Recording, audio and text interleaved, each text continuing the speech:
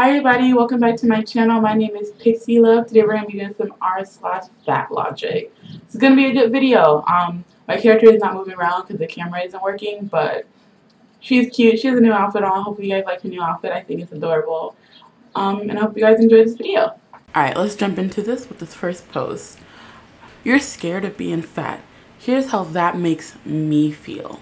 Oh, see, as someone who is fat, I can understand how that can make someone else feel, and I empathize with how that makes other people feel. But at the same time, I don't care about anyone else more than I care about myself.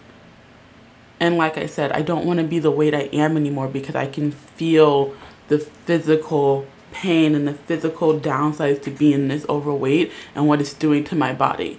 So I empathize with how you feel. I'm still gonna try to lose weight. Sorry, not sorry. Friendly reminder that if your progressive politics don't include fat liberation, they're worthless and you're goofy. Kisses.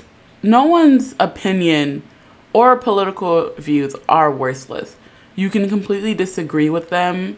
They can be completely, in my opinion, some political views are just downright immoral, but they're not worthless. Everyone has a right to their own opinion, whether you like it or not. That's part of the thing about this country, freedom of speech. Like, everyone is entitled to their own opinion. But things like this is not going to make someone want to come to your side. You can't call yourself progressive, but then also kind of be an asshole to the other side, thinking that's going to make them want to come to your side. You should be willing to have open communication, gentle communication with people who have different opinions with you. Because if you come in a rude way, that's going to shut people down. They're not going to hear what you have to say. And that's going to make them want to resent you even more. So this is not helping your case at all. If you restrict or compensate after eating past comfortable fullness, you are missing out on a powerful opportunity to see what your body naturally wants you to do. Allow your body permission to take the lead. Now, someone who allows their body to take the lead, eating past a comfortable fullness feels like shit. Have you ever actually eaten past fucking fullness? Because you feel like shit. You don't want to get up. You don't want to do anything. You feel bloated. You feel freaking sluggish. Like, oh my God. What? Like, have you ever actually done it? Like, have you done the things like you're talking about wanting to do? And also, restricting and eating past a comfortable fullness are like completely two different things. Eating past a comfortable fullness, you already got to that powerful opportunity like you're talking about. Just because you think about it afterwards doesn't mean you didn't get to the powerful opportunity, okay? Second of all, maybe I'm doing it wrong. Maybe I've been doing this whole fat person thing all wrong. Because I've never once been happy about overeating. And your girl loves to eat, man. I fucking love food, okay? Love it. I love all kinds of food. I'm kind of picky with some exotic things, but I love food. I love to fucking eat. And I've eaten well past being full, okay? So, I don't know, man. Maybe I'm doing it wrong. Because every time I do it, I just feel like shit. Someone help me down in the comments. Tell me what I'm doing wrong. Tell me what this powerful opportunity is that I'm missing. I'm fat, but I identify as skinny. I'm trans slender. Ooh. The person who posted this kind of said that this was they basically said that this is transphobic. And I would agree. It makes a mockery of what transgender is. And that's not right. Don't make a mockery of people's lives. It's stupid. Just like the fucking trans race shit, you're just making a mockery of, you know, actual, not a problem, but actual people's lives. Like, you're making a mockery of how some people actually really feel that they do not identify with the gender that they were assigned at birth. Like,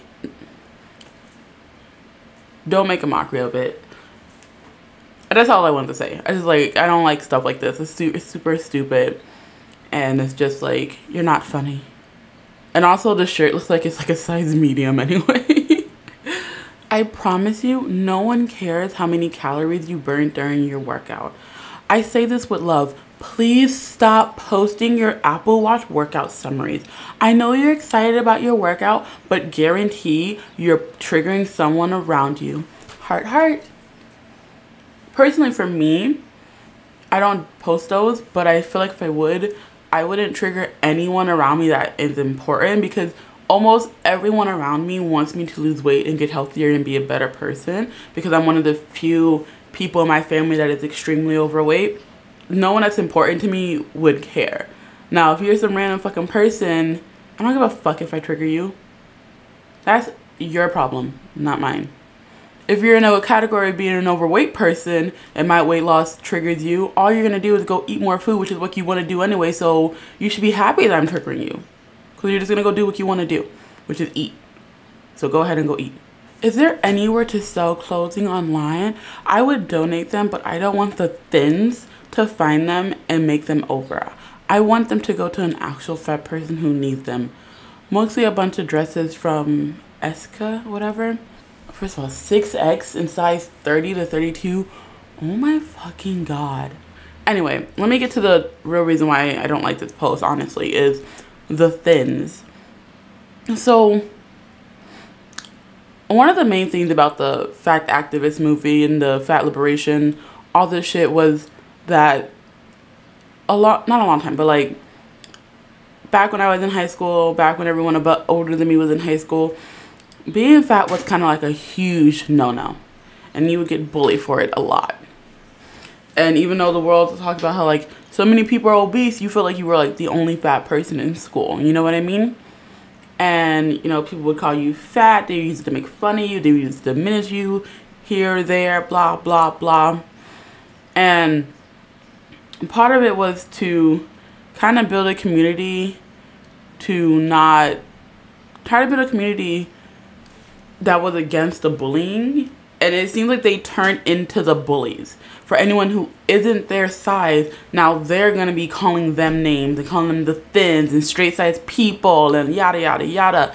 It's so diminishing. You yourself started to join this community because you didn't want people to only see your size, but anyone who is not your size, you only see their size. You see them as straight size people or the thins. You're diminishing them as a human being, which is what you don't want people to do to you because of your size, yet you're doing it to other people. This is why no one likes you. This is why no one likes you guys. Ugh. It's amazing how often naturally thin people are told that their body size is due to their genetics, but naturally larger bodies are told that their body size is due to individual choice. I get this, but no one is naturally 300 pounds.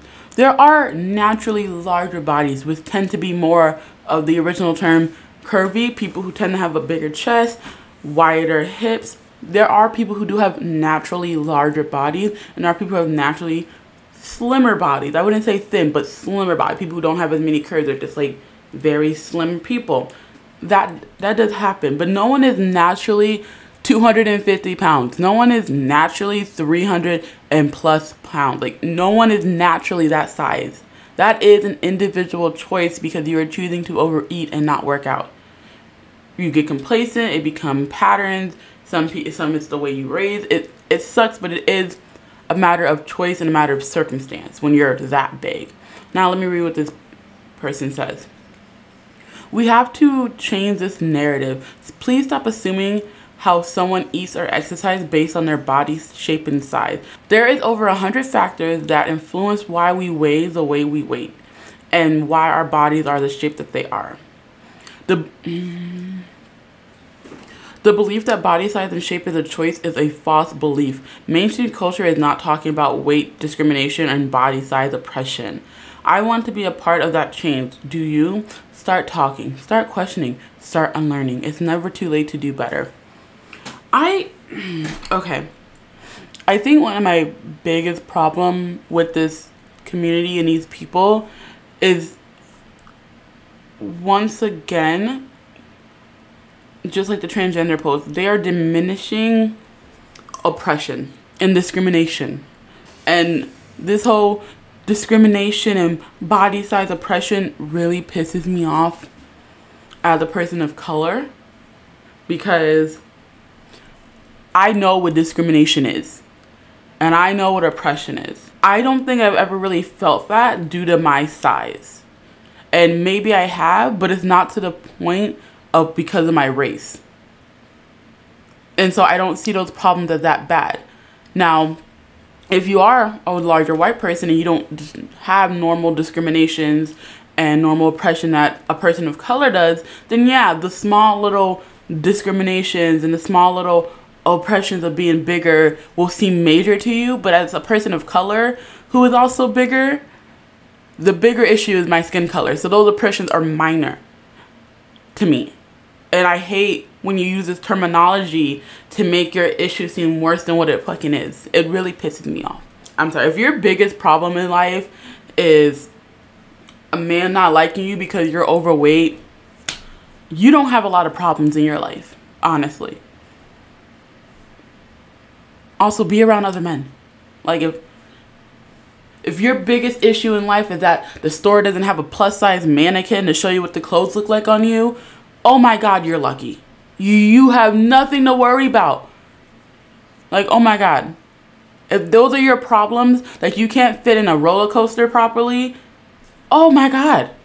Like, do you see how that sounds compared to someone who like is afraid to leave the house without my ID in case a cop wants to stop me and wants to know who the hell I am?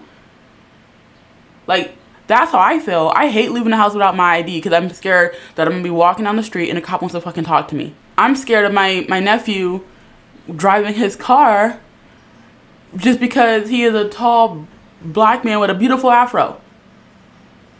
Like, those are my discriminations and my oppression that I have to deal with. That me worried about not seeing a plus size model and me worried about not fitting in a roller coaster doesn't get to me that badly. Like, what the hell? Oh my God, I'm just sorry. I felt like I didn't really mean to make this thing about race, but when you use those words like that, it just annoys me. It makes it seem like you're diminishing my problems. Dieting is self-inflicted torture. Dieting is the self-inflicted torture for the approval of people who don't care. Bold of you to assume most people are losing weight for someone else and not themselves. Like, just because all you care about is other people's approval for yourself doesn't mean that people who are trying to lose weight are doing it for other people's approval. So I think this is going to be the last post. So I hope you guys enjoyed this video. If you did, make sure you leave a like and a comment down below. If you want to see my lovely face, you can follow me on my Instagram. You can also follow me on my Twitter. I also have a podcast. I have an Etsy shop. I do a bunch of little things. So if you want to support me, there's different ways down there that you can support me. I think I'm almost at 2,000 subscribers on Instagram. So maybe you guys can help me hit 2,000 subscribers on that. But with that being said, I hope you guys love FatLogic videos. And bye-bye.